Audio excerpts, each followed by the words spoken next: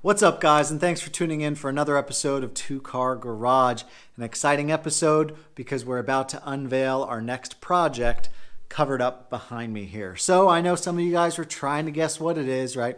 I said it was a Honda, and I said it was totally different than the last project that we did. Remember, we just finished up building a 1965 Honda Dream. It's 300 cc's. So 2 cylinders, 300 cc's from 1965. So what is this one? It's a 2005. It is a Honda, and it is only 2 cylinders. Can you guess? Right? Some of you Honda motorcycle people might already be able to guess what it is, especially because you see the sheer girth of it behind me, right? So like I said, 2005, 2 cylinders, and I don't think I want to give away the engine size quite yet because that is the coolest part of it. So let's stop beating around the bush here and unveil what our next project is.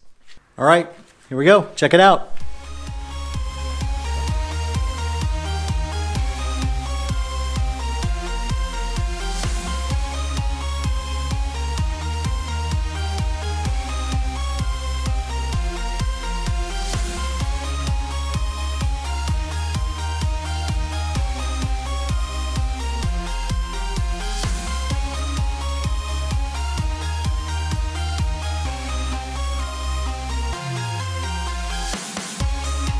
Well, it sure is different than the Honda Dream, isn't it? This is a 2005 Honda VTX1800F. So the VTX came in 2 variations, the 1300 and the 1800. This, of course, is the 1800. And it is the F model, which was a special trim package, came with bigger wheels, lots of chrome from the factory. That's the one to get if you're going to find one. Let's check it out now. Now, I didn't lie to you when I told you it was a Honda with only 2 cylinders, right? I just didn't tell you how big those cylinders were. So when this bike came out, the VTX 1800, it was the biggest V-twin in the entire world. That's right, the biggest V-twin in the world. Now that was kind of short-lived. I think Kawasaki came out with a 2000 cc monster shortly thereafter. But nevertheless, this thing is huge. So let's give you the specs on it, or at least the lay of the land here. So V-twin, 5-speed transmission, shaft drive, normal shocks in the back. The controls are sort of forward controls already. Looks like dual piston caliper in the front. And what types of brakes are we looking at in the back here? And it looks like it's also dual piston, which is nice. The F trim package that this is from the factory has these drilled rotors, which is pretty nice. As you can see, the front has twin disc and the rear just that one. It is also liquid cooled, so I'm not a huge fan because it complicates things, right? But it is pretty nice on these big hot V-twins to have liquid cooling. If you're sitting in traffic and it's 100 degrees outside, you're not worried about it overheating. We keep moving on. All of these chrome bits, like these bullet turn signals, they're from the factory. And I think a lot of these chrome bits are factory as well with the F trim designation. You have this cool sort of forward swept headlight, which is neat. Lots and lots of chrome on this thing, which, you know, take it or leave it, right? You can love it or hate it. I'm not a huge fan. If it were my personal bike, I might not put this much chrome on it, but this is how it is.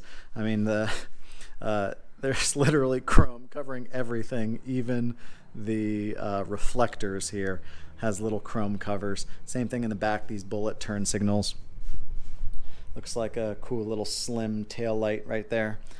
Now we get to the modifications. So first of all, you see that this thing is factory paint with gray and then darker gray, sort of electric firebolt flames on the fenders and the tank. I think the person who owned this bike was probably got it when he, or she, but probably he was 50, maybe 60 years old, had a lot of money to spend on chrome and just bits for it, but didn't ride it a lot. It's only got 15,000 miles and it hasn't run in probably 5 or 10 years. So, but we'll get there. First, let's check out some of the modifications that were made to it. This seat is a Corbin seat. Listen, somebody spent a lot of money on this thing to get like snakeskin texture and red embossed flames in it, right? This seat was probably like a $400-500 Corbin seat. You know, it's got red flames on it. What more can you want in a motorcycle? You have this tank pad and strap here. Looks like a little mount to mount like a cell phone or GPS or something. Up on the controls, we have matching flame grips here. You know, probably cost $100 right there. I mean, if you want to see cool, check these babies out. I mean, look at these sweet mirrors. I mean, look, they're kind of loose, but so that, like I said, this guy spent a lot of money, right, on like chrome flame stuff, but didn't actually drive it all that much. You have little things, I doubt it's factory, but it's cool, like this chrome sort of cable holder for the brake cables. That's kind of neat. The tires have seen better days, but there's still a little bit of tread on them. Actually, let me see if we can see when these tires are from. See that code right there? I don't know if you can read it, but that says 0905. That means that this tire was manufactured in September of 2005. That is when this bike came out. So that is the original rear tire for the motorcycle. And it looks like it still has plenty of tread left. So old, yeah, but you know, this thing was kept inside. You can see all the cobwebs and stuff all over it, but it looks like it was probably temperature controlled inside because there's no cracking or dry rotting on the tires. So that's kind of nice. So that brings us to the next point of this bike. It's set, oh crap, I almost forgot one of the most exciting things. Check out this baby, hypercharger. I think these are called hyperchargers. It's basically an intake where it replaces the main intake on it, and it's vacuum. It runs off of vacuum pressure. So you have the butterflies right here, and those butterflies, I think this is how it works. As you crack the throttle and create more vacuum pressure, I think the butterflies open and close to allow more or less air in at different throttles. From what I understand, you know, it kind of looks cool, and you know, he spent several $100s on it, but I don't think it like adds that much more power. Now I know what you're thinking. You're thinking, dang, if whoever this guy was spent that much money on flame grips, flame mirrors, and a hypercharger, there's got to be something hooked up to that computer under the seat, right? Under this very expensive red flame Corbin seat.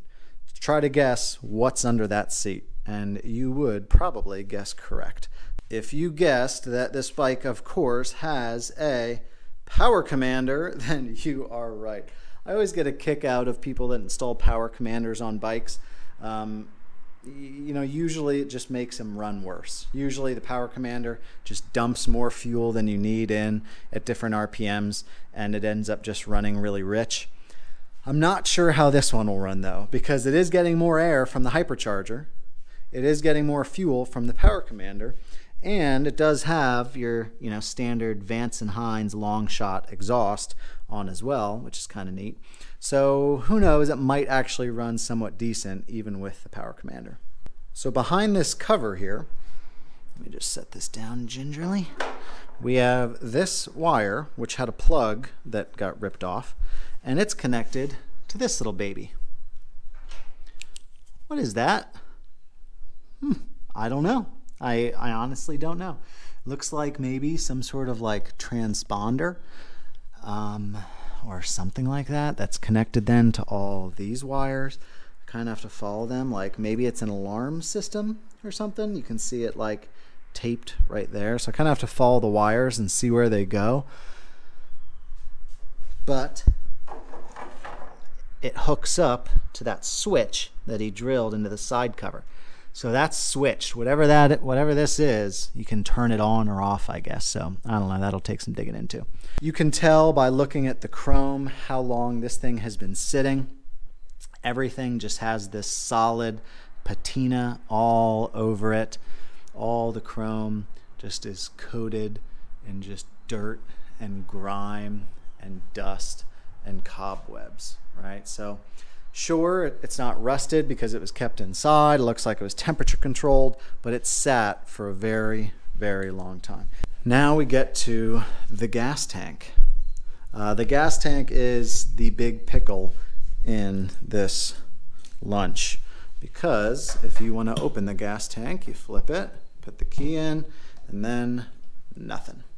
So that's going to be the issue, right? You know what? I'm eager to start working on it, even though I'm not going to really dive in super heavy right now. So we can't do anything until we get this gas cap off. So how should we take it off?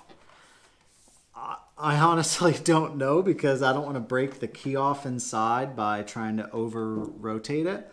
So I think if those little wings are seized, I think what I'm going to do is just start hitting around this entire thing, tapping it with a hammer, of course with, you know, rubber in between it or whatever, to see if I can knock those little wings loose. Maybe I'll have to heat it up or something like that.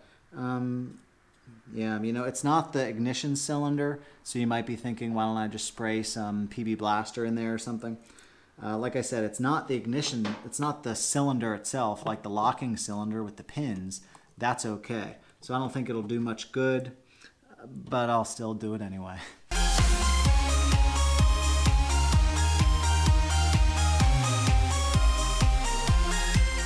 I was afraid to use vice grips originally because you can add too much torque and then you'll snap the key off, right?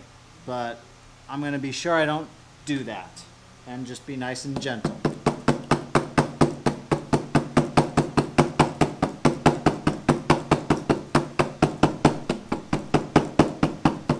Got it. I got it. I got it. I got it. Yes. Okay, yes. I'm going to let you look at the inside with me. Do you think there's gas in it? Do you think it's empty? Do you think that it looks like tar on the inside? Let's see. Let me turn off the fan. All right. Here we go.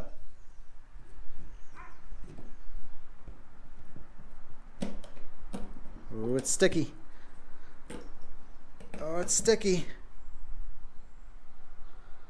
Oh my gosh. Ugh. All right, see, and that doesn't look that bad, right? But watch. Oh no. Oh, that's nasty. Look at that. Oh, that's nasty.